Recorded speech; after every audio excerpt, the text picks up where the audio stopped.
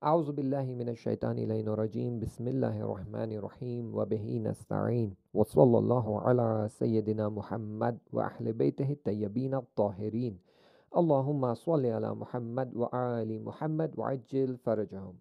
In the previous chapter, we discussed that Abdul Hussain returned from the battlefront severely wounded, and Mr. Ghazali visited him, and at the same time, the roof started leaking.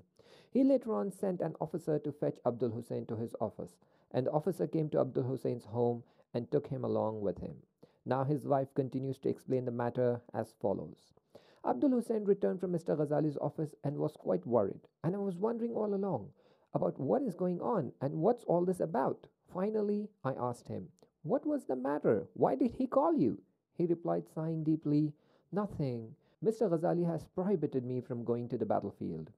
I asked him, totally surprised, "He prohibited you from going to the battlefield? But why?" He replied, "Yes, he prohibited me. He said, till I get the house fixed, I'm not permitted to go to the battlefront." Then I asked, "What else did he say?"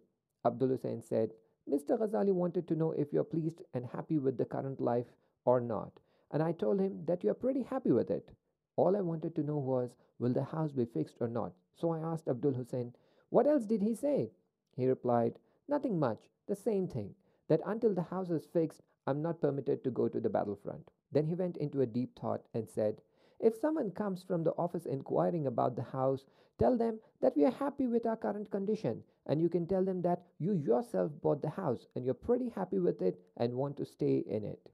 I felt upset, and in an upset tone I asked him, "But why would I say such a thing to them?" He replied, "They want to give me money for the home repair, and I don't want to take that money."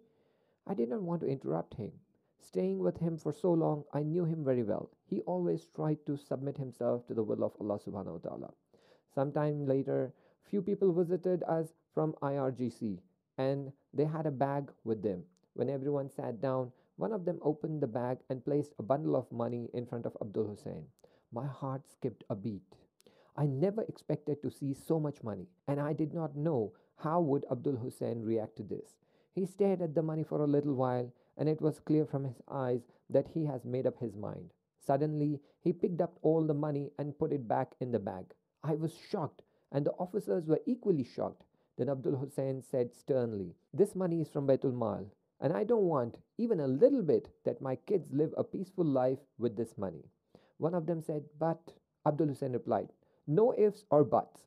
My family is going to stay in this very house in this very condition." One of them said, "What would we reply to Mr. Ghazali?" He said, "Tell him that I will work out something and get the house fixed." A few days had passed and he had recovered well. However, he was not in the condition to work. When I came to know that he wanted to demolish one section of the house, I couldn't believe myself. I thought he must be kidding. However, he replied, "I'm serious about it." "However, you're not in a condition to do construction work," I replied.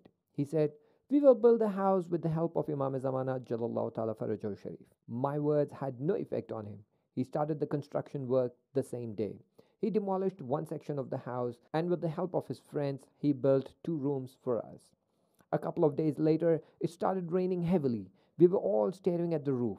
However, there was no sign of leakage. I knew that he was very professional in his work. I told him that now that you are fully recovered and you're leaving for the battlefront, however, when you return the next time, please construct the rest of the house as well. He replied, "Insha'Allah."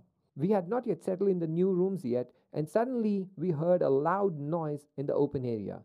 We all ran out to see what happened, and we saw that the part of the boundary wall collapsed.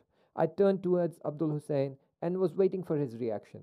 He smiled and said, "When I come back the next time, I will fix this as well." Then I replied, "You come for just 5 or 6 days, and in these few days, nothing can be done. You can't build everything here." He then replied that next time I will come for 20 days and reconstruct the whole house. Inshallah, rest of the content will be covered in the next chapter. Until then, Altamas Dua, Khuda Hafiz.